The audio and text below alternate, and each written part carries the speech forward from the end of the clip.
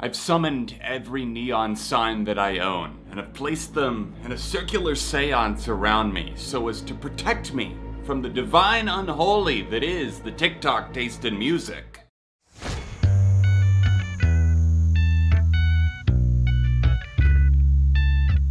Hey neighbor, welcome back to Dumpster Diving. My name is John, and today we're sifting through the wreckage known as TikTok's terrible taste in music. In less than a decade, being chronically online became so normalized and almost desired, we went from lip-syncing on Musical.ly to dancing on the DanceBite-owned TikTok to full-on choreographed routines that disrupt the general public. How can you not love it? Before we get too deep into this, I want to say that I'm not a TikTok user, and if I play my cards right, I never will be. But I do want to acknowledge that I'm talking more so about the generalized, I listen to anything that pops up on my For You page and assume it's the best thing ever type of user, not the more niche communities that have blown up some great songs and artists. Yeah, of course it's been exciting to see bands like Ghost, Beachweather, Lorna Shore, Skin getting probably more exposure than they ever would have in the age of social media had TikTok not existed. It's even brought back some of the classics. I mean, Fleetwood Mac, Dreams, we all remember the dude on the skateboard.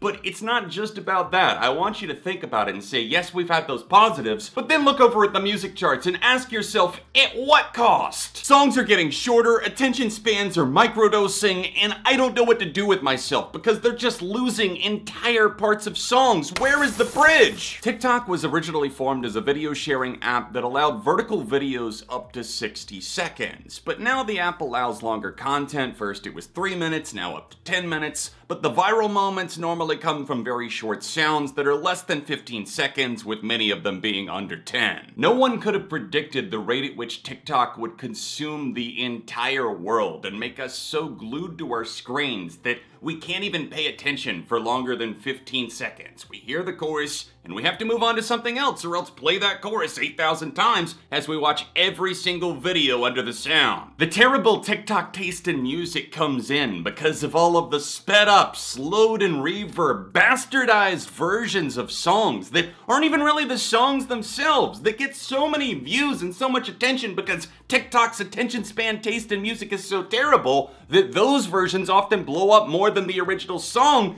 and people say that that's the definitive version.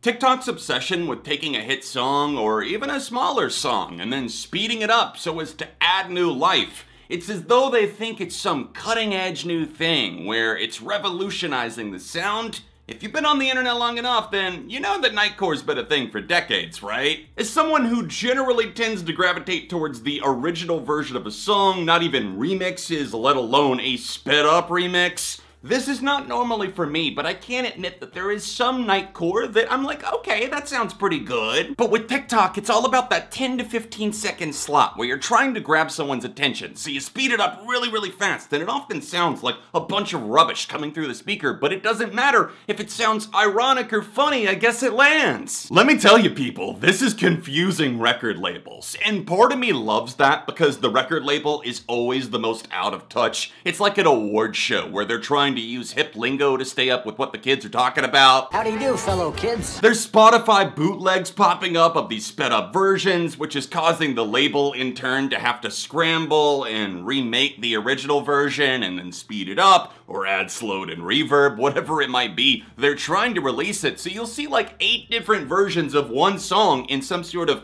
bastardized EP on Spotify. Record labels and even the artist or band themselves are very confused because they're like, am I supposed to try and cater to everybody, so I have to make 18 versions of this song or this album? Oh God, can you make my heart stop? Hit me with kill shot, baby. Don't even get me started on slowed and reverb. I made an entire video on it. There's a card on screen if you want to check that out. But essentially what it boils down to is a lot of people find it more moody and atmospheric to take a song and add just some traces of reverb, a little bit of echo in the room. I feel that there's something about the original version of a song that just, it's what the artist intended for you to hear, and when you don't respect that, it just feels like a bit of a middle finger, even if it's just for fun. I think back to a clip from 2012 when Gautier, somebody that I used to know, remember that song? It was blowing up everywhere, and a radio station excitedly told Gautier that they were playing like a sped up club version of the song, and Gautier said, yeah, can you kind of stop doing that now? A little bit lost for words. That's what I'm getting at when I say that the artist and the label, they're all confused because this is happening so fast. The internet is moving at light speed, quite literally, and they just don't know what to do, so they're throwing shit at the wall and seeing if it sticks. I'm begging, begging you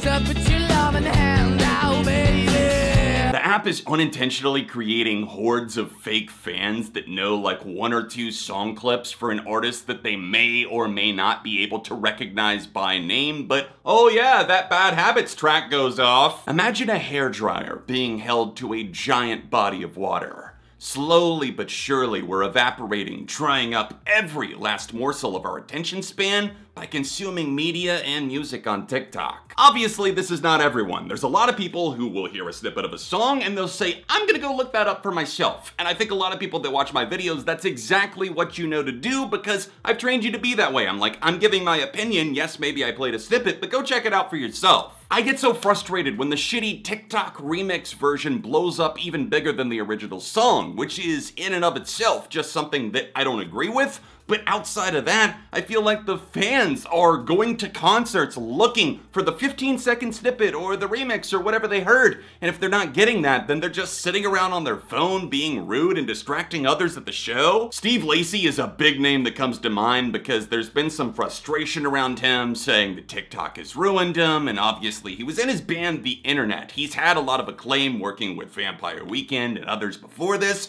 but 2022 was really his huge year. Fast forward after tracks like Dark Red, Bad Habits, and more are blowing up on TikTok and other social media, and Steve Lacy is going out on tour, and fans aren't exactly having the positive reception live that he was probably expecting. In fact, a lot of people are only there for the I wish I knew.